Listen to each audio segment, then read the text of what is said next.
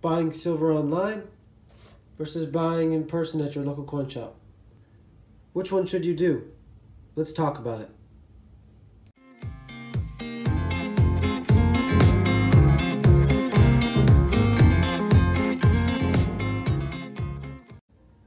Hey guys, thanks for tuning in. I do appreciate you guys stopping by. If you're not subscribed, definitely think about subscribing. If not, hopefully I can earn your subscription by the end of this video. Anyways, so let's get into it. So what we want to talk about today is buying silver online versus buying in person at your local coin shop. I wrote down some pros and cons of each one. And I'd like to go over that with you, but before we do that, I did want to do a little bit of an unboxing because I did actually purchase something online. So I'm going to open this up, right? I ordered 20 American Silver Eagles from bullion online. Before we get into the points I'd like to make, I thought it would be nice to do an unboxing here and actually look at something I ordered online. All right, so I'm going to open this up, take out the information, and I'll be right back. Alright guys, so got it out of that pesky packaging there. Went ahead, got rid of the plastic, popped it open, haven't looked inside just yet. But yeah, it came nicely wrapped. Plastic packaging was great, had a little piece of cardboard in there, so it didn't rattle around too much. bullion did a great job, good on them. If I ever buy online again, I'll definitely consider them strongly. So without further ado, these were supposed to be 2019's BU. Let's take one of these bad boys out. All right. C BU. Oh yeah. Oh yeah. Probably gonna get a lot of hate for putting one of these in my hand, but at the end of the day, they're just bullion. Just bullion coins. These are not collectible. Maybe I should be wearing gloves, but I'm currently not wearing gloves. I'll definitely consider some for the future. So yeah, look great. You can see there's no toning on the edges, which is nice since they're supposed to be considered BU. So that's good. I'll put those over here. So what are we talking about today? You know, it's buying bullion or silver online versus buying it in person at your local coin shop. So I went ahead and I wrote down some pros and cons for each. And let's go over them.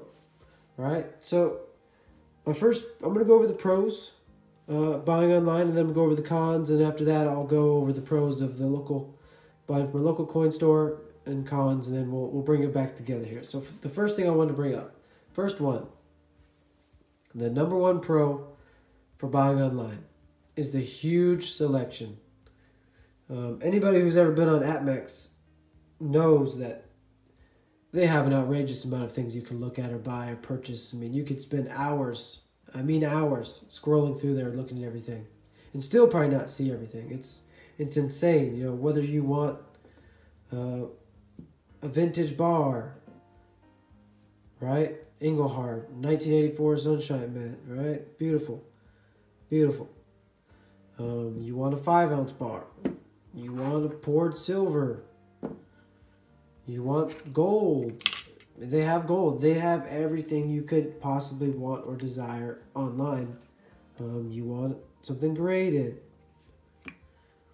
You want pirate treasure. I mean, whatever you want, they're going to have it, right? I mean, there isn't anything that you could want that they wouldn't have online. At one, if you couldn't find it at one, you could find it at the other. So that's the first pro. The second one, they have great sales / promotions, right? These Eagles I picked up were off of promotion. I think I paid a little under $2 over spot per, and at the end of the day, it was under 20 bucks per Silver Eagle. And that's the kind of deals that can pop up here or there that you may not get at your local coin store. You may not, you know? So you got to keep an eye on those, and it's an opportunity for good deals that'll pop up. So that's a good pro for buying online. The third one I'd like to bring up is it's super convenient, right? you could literally buy silver. You're sitting on the toilet. You're sitting on the toilet and you're thinking, hey, you know what? I want to buy 20 American Silver Eagles. And you do it. And that's that. No one can stop you. Just like that. Done. Right? Ships to your house. You don't have to leave the house. And that's a big benefit of buying online. It's insanely convenient. Another pro. It's a good way to get the special releases. You know, those bullion coins that have limited quantities. Example would be Queen's Beast or any of those collectible series that people enjoy. You know, it's not my thing. You know, I stay away from that stuff. But for the people that enjoy that, it's a good way to get those series. I mean, if they come out, you're gonna have to wait for them to show up at your local coin store. It may not be the way to go. If you're into collecting series, buying online is definitely the way to go. All right, and the last pro for buying online, in my opinion, is that they're open 24/7. You can buy when you want. If you're the person that likes to buy the dips, right? So if spot price went down $1 today, and well, it's Sunday at 8 o'clock. You know, when the market's open overseas and it went down $1, and you want to buy. APMEX is open, JM Bullion is open, SD Bullion, they're all open 24/7. You can buy what you need 24/7 whenever you want. There's no restrictions. And that to me is a big pro for buying online. Right? So it's not all fine and dandy. There's cons to buying online. So let's go over the cons. So the first one I want to bring up is price. Right? So with this big selection comes at a cost, right? They're a business, they got to make money, and a lot of these places, some more than others, not all are crazy expensive, but their prices are higher than you can find in a local coin store. You know, this isn't always true, but on an average basis, prices are higher. And you'll say, no, I can get it for this much. Okay. When you go on there, they'll say this price, you can get it for this price. But when you click on it, it'll say, oh, if you buy 1 to 20, you get it this price. If you buy 20 to 100, this price, and so on and so on. You buy 1,000. So buying one will not guarantee you that lowest price, right? And then on top of that, if you don't reach their minimums, which typically is around $100, $99 for most places. Some it's not, some it's more, to get that free shipping. So if you just want to buy 2 American Silver Eagles, and you don't hit that minimum, you're going to pay for shipping. And then you're also going to pay the higher price because you're not buying more. So to avoid that, you really need to look at the promotions. But that's definitely a con for buying online. So my second point I want to bring up for a con is items not coming as described. So what could happen, right? Let's say you ordered a peace dollar. It was supposed to be a BU peace dollar. And it shows up in the mail and it looks like this. Nowhere near BU, right? I mean, this is a cool coin, but it's not BU. Let's face it. So that's something that can happen. It's bound to happen, right? I mean, human error. I'm sure it doesn't happen too often, but stuff like that will happen. You will have stuff happen to you. Human error. Sometimes it can't be avoided. Get out of here, popcorn. What are you doing in the video? So yeah, that's the second point I want to bring up. The third point, the third con, theft and damaged, right? So what does that mean? Seems pretty obvious, right? So theft, say, you're ordering online, so where's it going to be delivered? Not everybody has a P.O. box. Not everybody owns a business, right? I know you're going to say, well, I'll just send it to my business or I'll send it to my P.O. box. But not everybody owns one of those or has their own business or anything like that. So it's going to end up in your mailbox, right? Or it's going to end up on your porch. And what can happen, you know how people are these days. They come up on your porch, they steal your boxes, they steal your stuff out of your mail. Or maybe it's not even that. Maybe it just gets damaged on its way here, right? So that's a con for buying online. Something you wouldn't have to worry about if you bought from your local coin store, right? Okay, so my fourth point I wanted to bring up is wait time. So when you buy online, I'm sure you guys know, there's no instant gratification. They got to ship it, they got to package it, and if you go over to the e-check route, which I recommend, definitely pay e-check if you can online. Don't use your credit card. Come on, people. What are you doing? E-check can take 5 to 7 business days, and it varies dealer to dealer online, but it can take a while. And depending when you do it on a Friday where you lose Saturday, Sunday, right? And then 5 more business days, well, then you lose another Saturday, Sunday. It could be a week and a half before it even ships. And then 3 or 4 days shipping. So this, to me, is a big con of buying online. You don't get it right away. You got to wait. And that's frustrating sometimes. And it could be delayed. It could get lost. So fourth one to bring up is wait time. All right, so what's the fifth and final con for buying online versus buying in your local corn store? To me, is not building a relationship with the local corn shop owner. You say, well, what does that matter? I don't need any more friends. Well, it's so important, right? Because eventually you're going to want to sell this stuff, right? I mean, you're buying it for a reason. If it's to hedge your wealth, right? Hedge against inflation. Maybe you're making a slight investment. Maybe you think it's going to boom. Maybe it's for your retirement. So if you're 40 now and you're going to sell it when you're 65, you're going to sell it, right? So who are you going to sell it to? You're going to sell it to Amex Online? Sure, you can. But why not create a relationship and sell it to a person you know and you've built that relationship over 20 years, right? So to me, that's the biggest con, because you're not going to make a relationship with a computer, right? I mean, some people do, a little weird, well, okay. But that's the biggest con for buying online, right? So let's talk about buying from a local corn store. What are the pros for doing that? All right, you know, we just got through the cons with buying online. Let's talk about the pros of buying from a local corn store. So the biggest one, the most obvious one, is no shipping delay. You walk in, you know, you want 5 1-ounce bars. You pay the man his money or the woman, and you walk out with your 5 bars. That's it. Simple as that. You don't have to wait a week. You don't have to wait for the check to clear. It's yours. It's in your hand. And you go home and you do whatever you want with it, right? And that's that. To me, that's one of the biggest pros of buying from a local corn store, right? So what's the second point? The second pro, see before you buy, right? So online, you know, they'll have generic pictures. It'll say 2015 Canadian silver maple leaf, right? And they'll have a generic picture of one sitting next to a tube, you know, sitting next to a tube. And that'll be that. You order a tube and that's that. Okay, so it shows up. It doesn't look like it shows. Maybe they're slightly scratched, they're milk spotty.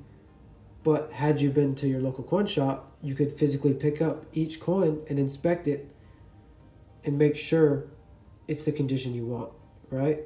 Make sure they're all beautiful. Make sure they're not all milk spotty. So that to me is a huge benefit. And it goes even farther than that with seeing before you buy, especially if you really, really enjoy junk silver, right? I myself love junk silver. If you've watched my last couple videos, I've been definitely talking about it a lot lately. Great stuff. I love it. But if you're a fan of it, why would you not want to go to a coin shop and pick out the prettiest ones you could find, right? You could go there and pick out all these gorgeous BU Kennedys at no additional cost. When you say, hey, Coin and Silver Journey, I can just order BU Kennedys. Yeah, sure you can, but you're going to pay a premium. Order them. Check the prices out. They're more expensive. You go to a local coin shop. You pick out the prettiest coins, whatever it may be. Maybe you want some BU. Oh, camera. Some BU Roosevelts. Right? You can pick these out at no additional cost. You get to pick what you want. And I think if you're a big fan of junk silver, it's a must. you need to visit your local coin shop. But to each their own, right? Okay, so what's the third thing I want to bring up? The third pro for buying from a local coin shop. Prices can be negotiable, right? And that's a big one. That's a big one. With bullion, dealers only have so much play, right? I mean, there's only so much they can drop the price on Morgans and American Silver Eagles. You're not really going to find them too cheap. But it really comes into play with more expensive things. Maybe you're a collector, right? Maybe you want this treasure coin, right? This pirate treasure coin here, or something else more collectible.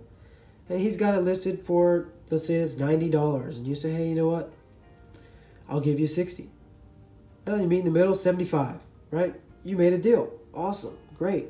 But buying online, if it's listed for 80 or 90, there's no bargaining. That's the price. You want it, you pay it. So when you're in person, you can negotiate. You can do all this great stuff that you can't do online. And that, to me, is a huge pro of going to your local coin shop. So what's the fourth thing I want to bring up? The fourth one is you learn something new, right? So when you go to a local coin shop, at least when I go, there's a lot of really knowledgeable guys and girls. Maybe they've been in business for 25 years, 30 years. Maybe they've been collecting coins and since they were a little kid. And there's always something you can learn from people, whether they talk to you about some key dates, or this time they found something great, or hey, this coin right here is worth more than others because of the CC.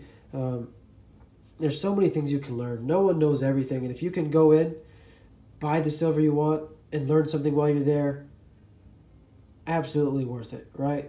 And it's, to me, I enjoy learning. So if you don't want to learn, buy online. Who cares? Read a book, right? But just joking. I think that's a great benefit of going to a local coin shop.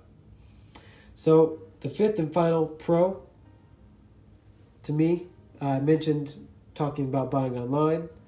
For the con, the biggest con for buying online is also the biggest pro for going to your local coin shop. And that's building a relationship with your local coin shop owner. I just talked about this. We'll bring it up again, but it's very, very, very, very beneficial for both parties, right? He or she gets a faithful customer.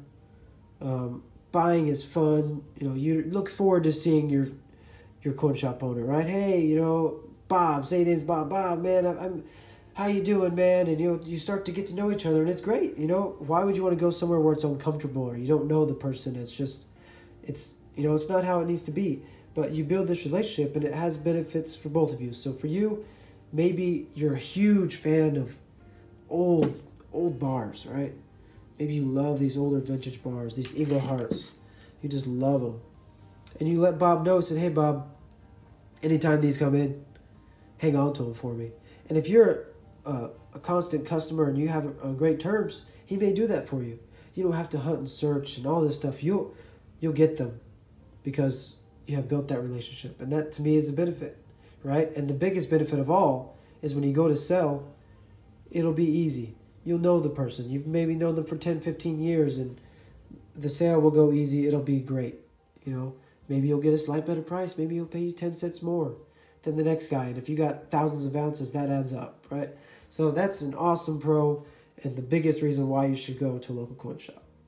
So it's not all perfect. You know, there's cons to going to a local coin shop, just like there are buying online. So let's talk about them. It can be inconvenient. To me, that's the first con. You have to leave your house. You can't just sit, on your couch and click a couple buttons and order something. No, you got to leave your house. You got to drive.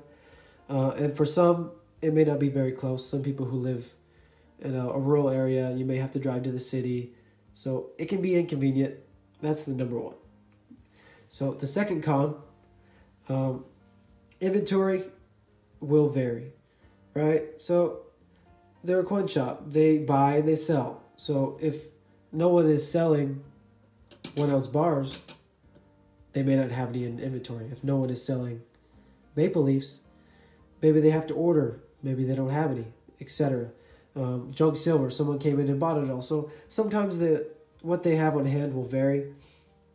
So you may have to adjust what you intended to buy. But that's okay. You know, no coin shop is perfect. So the third one I want to bring up. Not all are the same, right? Not all are the same. Some coin shops aren't all honest. Some are out just to make a big buck, you know, scam people. So you got to be careful, but it may take some time to find a good coin shop that's not charging $5 over spot for American Silver Eagles, right? So that's a con, but maybe not. Maybe you go to your first coin shop and you love the guy or girl, and it's great from there. But not everyone has that same experience. All right. So the fourth con, retail hours. So just like any business, they're only open a certain time, 9 to 5, 8 to 6, closed on Sundays, whatever it may be. You can't just buy whenever you want like you can when you buy online. So that's a big con, you know, depending on your work schedule and what goes on in your life. It may be difficult for you to get out to those local coin shops. Right? And the fifth and final con for me, it's harder to buy the dips. Right? And what do I mean by that? I mean when the price is fluctuating, right? Like it has been this week. If it goes down 50 cents and you're saying, hey, I really, really need to get over there and buy, but you can't. Maybe you're stuck at work. Maybe you're stuck at a party you don't want to be, or stuck getting groceries or whatever it is.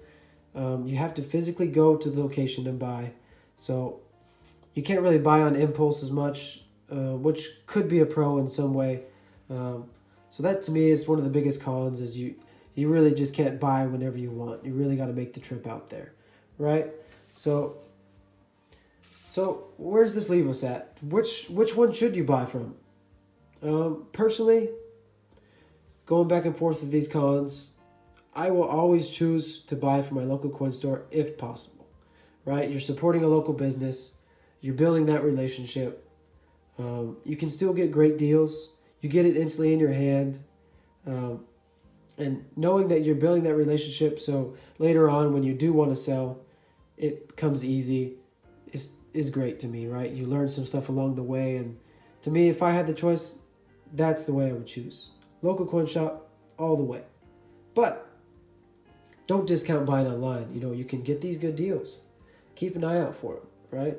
When they pop up, don't be afraid to buy online. There's nothing wrong with it. Buy those Eagles at $2 over spot. Great deal, right? So yeah, if you've made it this far, I did want to give you a bonus way to buy. This is kind of new for me and most people, I think, is Instagram, right? I happen to make one. I made one. Finally jumped on board. Put my Instagram up there. It should be Coin and Silver Journey. Definitely think about following me on there. But there's a lot of good people on there. They're selling. So yeah, a lot of people are selling on there. You can get some great deals. And for the people who have to deal with buying stuff and buying bullion and paying that sales tax, it's a great way to get around that, right? You really got to be careful though. If it seems like too good to be true, it probably is.